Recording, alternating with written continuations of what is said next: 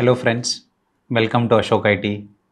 This is Shekhar, Java trainer in Ashok IT.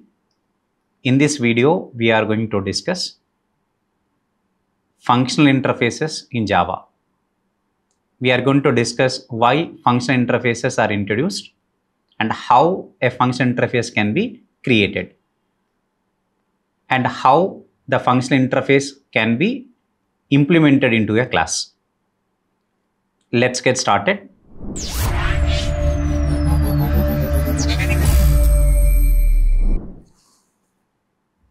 Functional interface is an interface which contains a single abstract method. It is an interface with a single abstract method.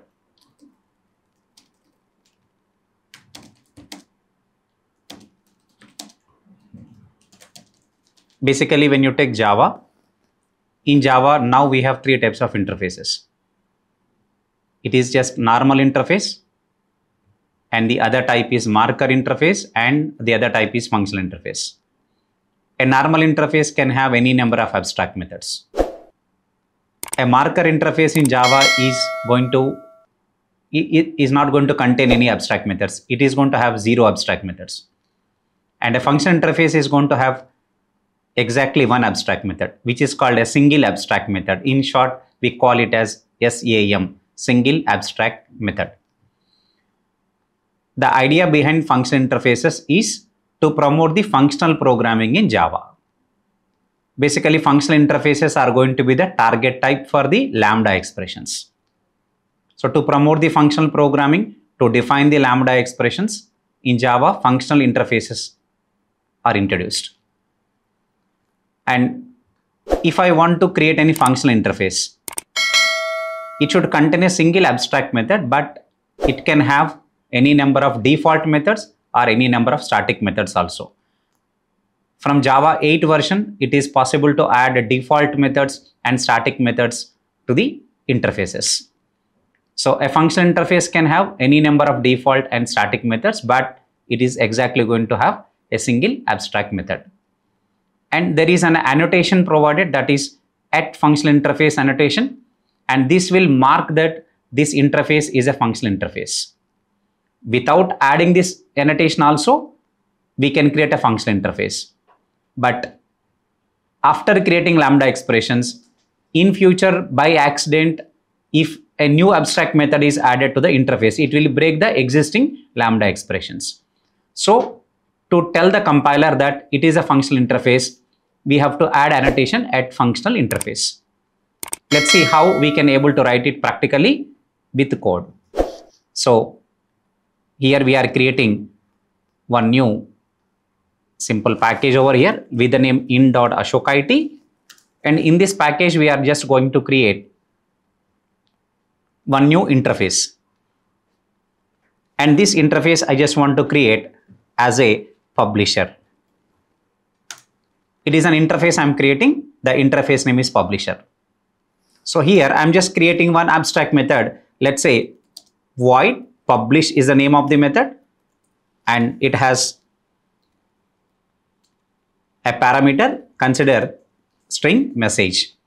Since it's an abstract method, so we are just going to end it with semicolon. Okay. Abstract in interface, we no need to declare the method as public and abstract. By default, they are public and abstract methods. Now this interface is a functional interface. So even though if I'm not adding at functional interface annotation, but still it is considered as a functional interface by the compiler. Now I would like to provide implementation for this interface. So let's create a class and say this is data publisher. And this class implements publisher interface. Now here we are overriding the abstract method called publish. And here I'm writing simply SOP system.out.println of message. Now this interface is a functional interface. Consider if I am adding one more abstract method to this interface now. I'm creating one new abstract method with the name publish, but with two parameters. Consider two parameters are string message, comma, object. If I create a method like this, now this interface has two abstract methods, right? So this is not a functional interface. Now it is going to become like a normal interface. So, but actually I created my publisher interface as a function interface, but now by adding another abstract method, it has become like a normal interface. By accident, I have added one more method here. To prevent this accidental adding of new abstract methods to this function interface, we always want to mark it as function interface only. So to mark it as function interface, then we have to use annotation called @functional interface. When I write @functional interface, then it is going to give me one error here because this interface has two abstract methods, which are abstract methods, but function interface can have a single abstract method. So compiler is generating an error whenever I add another abstract method by accident. So it is preventing that. So that if already existing Lambda expressions which are provided the implementation for this function interface are not get affected. That's why this annotation is important. Whenever you want to create any function interface, you declare it as or you mark it as a function interface by using annotation called @functional interface. Now let us remove this method. Let us remove this method. Now I don't have any error right now. Okay. Now I just want to create one default method. Default void. Consider the method name is m1. This is a default method. The default methods are created in interface by using default keyword. Default is a keyword. It's not an access modifier here. It is a default keyword. So we can add any number of default methods or we can add any number of static methods also in a functional interface. Consider one simple SOP statement that we are writing m1. Now we are creating one static method here. We are creating one static method here. S out of m2. Like this we can create default methods and static methods into the functional interface. Next. Now coming to implementation. Since this has only a single abstract method, just for overriding the single abstract method, we are creating a class. So the other way of doing it is we can also use a Lambda expression. We can construct a Lambda expression as a functionality for this functional interface. So Lambda expressions are used basically for providing or implementing the functionality for an interface which contains a single abstract method, which is basically called functional interface. So without creating a class, we can able to define the functionality by using Lambda expressions. So let's consider, I'm just going to remove this particular class called data publisher. Now I want to create a class with main method. Let's create a new class. Consider the class is main. And this main class is containing main method. In the main method, what we want to do? We want to override the abstract method of this interface, that is publish method, but without creating a class. So that is possible with Lambda expression. We can provide the implementation for a function interface through Lambda expression. Lambda expression also used to promote the functional programming. This is called functional style of programming. So what we are going to do here? I can write the implementation for publisher in this way. Publisher, consider publisher equal to the reference variable equal to. Now, whenever you write Lambda expression, the first start of the expression should be arguments list. If you look at our abstract method, which has a single argument, that is a string type of argument. When you are writing the arguments list to the Lambda expression, so we should start with parenthesis. If the expression has a single argument, then parenthesis is optional. So directly I can write message, arrow token, then system.out.println of message. So this is the implementation for the functional interface. Now I want to call the publish method of this interface, publisher. And when I'm calling this publish method, I should provide a string parameter.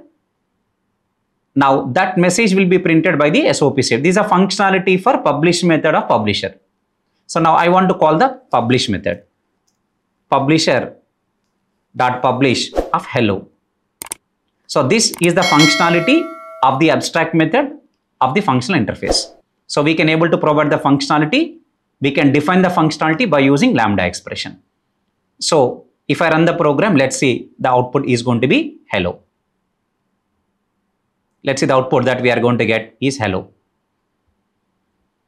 Now here we can see the output that we got for the publish is hello. Now, for example, you have a functional interface. Now let us remove the default methods and static method. Now let us add another abstract method. Consider my abstract method is object return type is Boolean. Method name is equals of object O. If you look at this function interface has two abstract methods, but still I am not getting any error from the compiler. The reason why we are not getting any error from the compiler is this equals method is matching, the syntax of this equals method is matching with the equals method in object class. So one point to note here, the important point to note here is if you add any method which is in object class into a function interface as an abstract method, still it is going to be the function interface only. So this method matches to the syntax of equals method in object class. So if you add any object class method as an abstract method in a function interface, but still it is considered as functional interface only. So that's why even the two abstract methods are there, the compiler is not generating any error, any compile time error, even though the annotation is added on top of the interface. So when you are implementing it through Lambda expression, you need to override or you need to provide the functionality only for the publish method and not for the equals method, because every class has its parent class by default is object class. So if you don't override the method, automatically the method from object class will be inherited to our class. That's why we no need of overriding the equals method. Consider one more method we are creating over here. Consider hash code method we are adding as an abstract method in the functional interface. Now if you look at this interface has three abstract methods right now. One is a publish method, the other one is equals, then the next one is hash code. But we know that this is an object class method. If you add any object class method as an abstract method in the functional interface, still it is going to be the functional interface only. And whenever this interface is implemented, I need to override only the publish method, but I no need of overriding equals and hash code. They are inherited from the default parent class for every class in Java, and that is object class. So that's why I'm only creating Lambda expression, and this Lambda expression is to provide the functionality for the publish method. So in this way that we can able to create functional interfaces in Java, which is introduced in Java 8 to promote the functional programming. And with the help of functional interfaces only, we can able to define the Lambda expressions to define or to implement functional style programming into Java applications. This is how functional interface you need to understand. Thank you.